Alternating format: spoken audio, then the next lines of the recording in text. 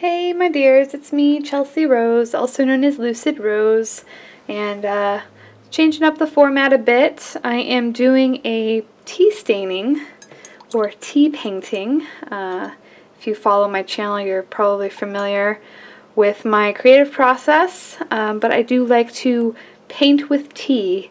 And generally, I've been showing you my tea painting process via time-lapse. Well, I was recently on Periscope for like the first time in forever, and some of you guys were saying that you were interested in seeing my tea painting process in real time versus time-lapse. And I had thought about doing that previously, but I was worried that it would be too long and boring. Like, I was like, who wants to sit and watch me diddle around with paint or tea for who knows how long. But anywho, it's an interesting idea, so here I am, giving it a shot. So let me know in the comments what you thought about it, and if I should continue doing this format. I guess is not, not time-lapse, showing you minute by minute, paintbrush stroke by paintbrush stroke. As usual, I am working with one of my original prints. This is actually a commission of Odin. A friend of mine commissioned me to draw Odin for her friend's birthday, and so I did. And I'm also gonna paint it with tea before I give it to her. And yeah, so here we are. I'm using my two favorite teas to paint with, which is the Rooibos Chai, which looks something like that. And then I have the Hibiscus, which looks something like that. And that creates my Warm and Cool. Strangely enough, the Hibiscus, the red looking kind of tea, actually turns more of a light grayish blue, kind of almost sometimes purpley when it dries, so that's kind of my cool tone. And then the Rooibos Chai stays nice and warm and sepia, kind of a reddish brown. So I kind of like the way they complement each other. And so yeah, here we are.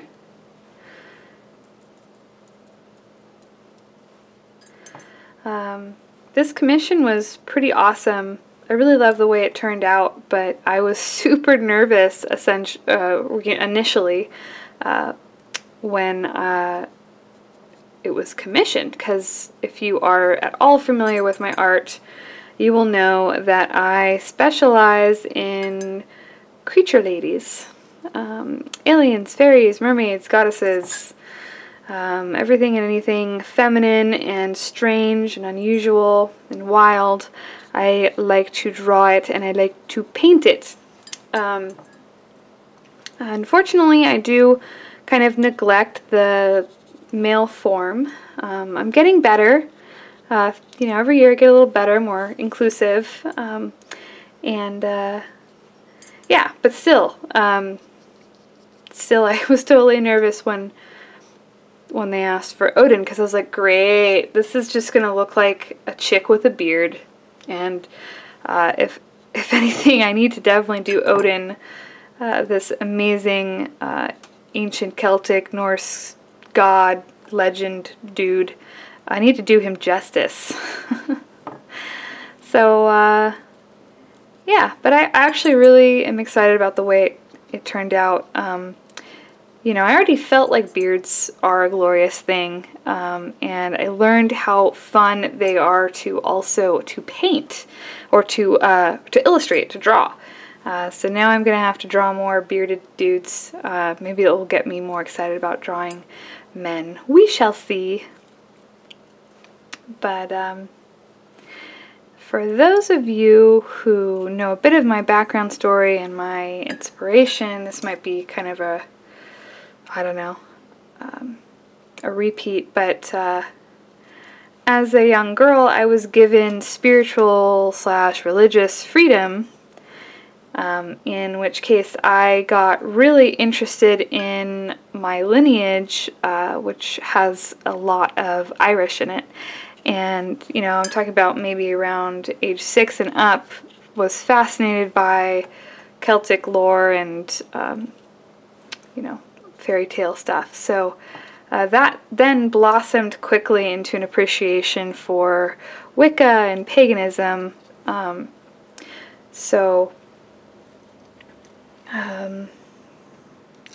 was familiar with Odin's story at one point, but I kind of lost interest in some of that stuff as I got a little older, talking about late teens, early 20s. I'm only like 29, so whatever. But essentially what I'm saying is I actually had to look up a lot of the myth and legend and the folk tales and the symbolism related to Odin, because I'd kind of forgotten a lot of it. Mostly more interested in, you know, the goddesses like Freya and, you know, Morgan and, you know, the like. So, forgive me, poor Odin. But yeah, so I had to look everything up again. I initially drew him without his blind eye, which is an integral part of his whole mythos, and I kept calling his ravens crows. I mean, it was just kind of, I was kind of a mess. I was all over the board with it, so it was kind of fun. This commission made me, you know, dig up some old knowledge and refresh my memory on a lot of stuff related to it. So I'm just really digging this commission on many levels. I'm still undecided as to whether or not I'm going to keep the audio on this. I mean, I'm essentially just rambling at you guys. So if I do leave the audio on, please let me know if you think it would have been more enjoyable with maybe just some music. I'm undecided. I might just rip out the audio anyway. We shall see. But another interesting aspect to this commission is that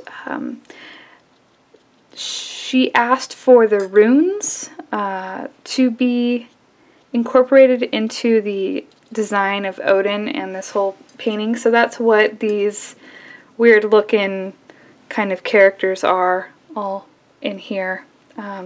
And runes are based on like ancient Norse, I think, or maybe it's Germanic alphabet, and they're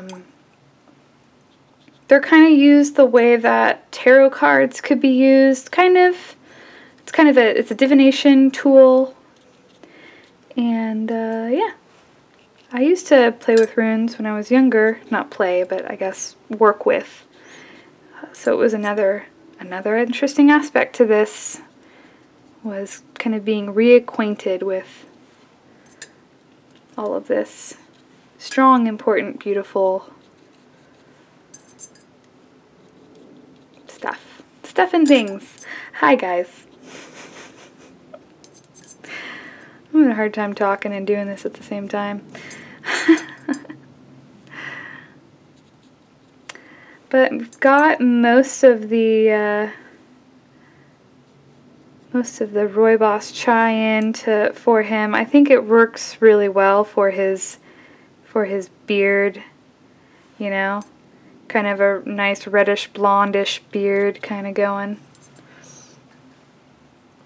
And I'm kind of wondering, I think I'm gonna use this to accentuate some of these detail elements that I already have added into the drawing, kind of make them a little glowy, and then I can use the hibiscus to finish out the whole background. Kind of highlight it though with, highlight these little orbs with the rooibos chai.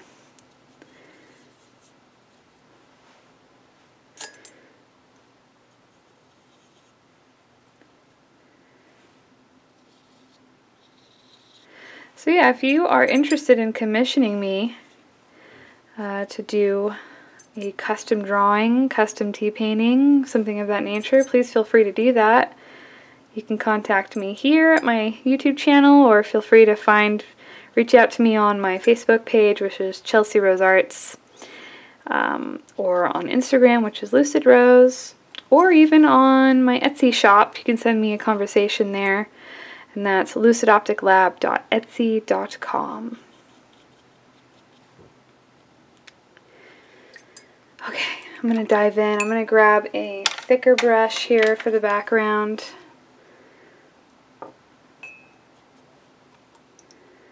Okay, let's see how this looks.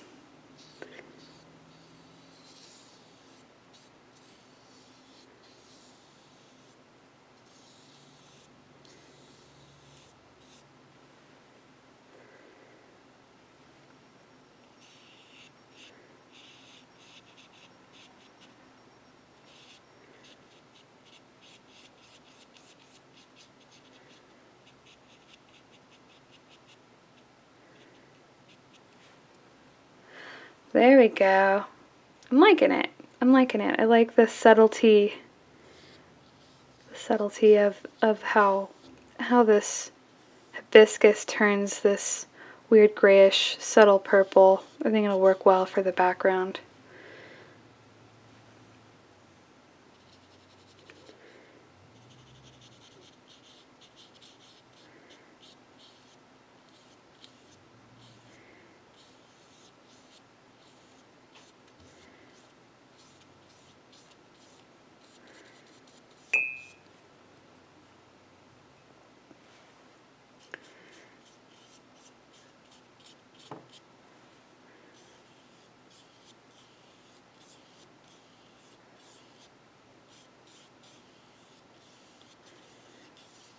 So I have forgotten that you were there. Totally zoned out for a moment. Forgot that I was doing a video. Hi. I'm pretty stoked about this month's limited edition tea print. I don't know if you guys have seen that yet. I didn't post my usual video on it. I actually just posted a recording of a Periscope live tea painting that I did of one of the prints for this month. But if you are not aware, I do limited edition hand tea stained prints every month, and this month's print is called Are You Dreaming? And it's inspired by a reoccurring dream that I've had involving a giant eyeball in the sky. Giant unblinking eye that replaces the sun and the moon, essentially. It's a pretty trippy dream. And I actually painted it for the Drawloween challenge. That was a lot of fun to participate in, and it was probably one of my favorite illustrations to come from that. And yeah, I just decided to use that for this month's limited edition prints. So I printed that out, and as always, it's a limited edition of 10. And it's also got some other elements to it that I enjoy, like it's inspired by the famous painting called Christina's World. I don't know if you're familiar with that, but I kind of stole some of the formatting out of that classic painting and made it my own. And it's got a little Victorian house, like my dream house, in it. And it also has a super beautiful, kind of alluring female form in it with my signature third eye spine. It's like these series of 3 eyes that travel down the spine of my characters. And, well, anyway, I should just show you. It's right here. Here it is. See the giant eyeball floating in the sky? And the little Victorian house. And then there's like a cityscape in the background. And then there's this figure, and you see her 3 eyes down her spine. So that's this month's limited edition tea print. You can pick one up for 10 bucks at my Etsy shop, lucidopticlab.etsy.com, and I believe there are 6 out of 10 left, so go and grab yours before they are gone forever. Okay, I think I'm getting close to being done. My favorite part of doing all of these tea stainings is splatters. So I'm going to work on that. I'm going to do some splatters. So I'm going to put down some of this Rooibos chai first.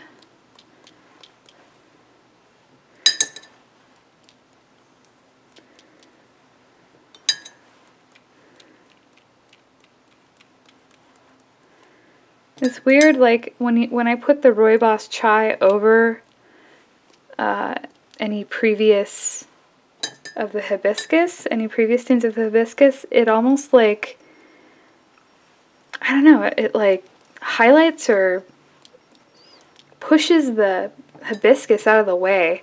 It does this interesting, almost like a resist thing. I really like the way it works on top of the hibiscus.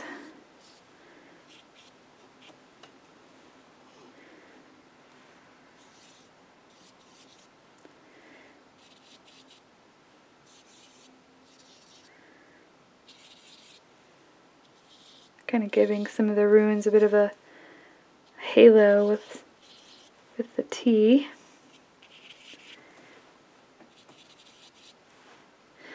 And now for some finishing, just a few small splatters of the hibiscus.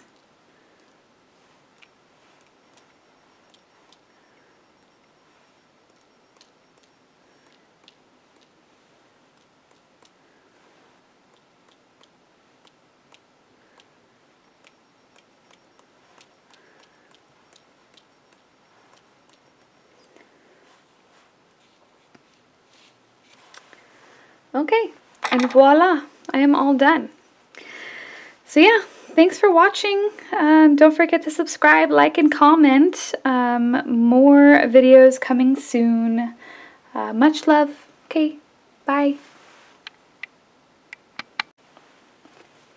Okay, well, that's the tea painting process. I really hope you like my Odin.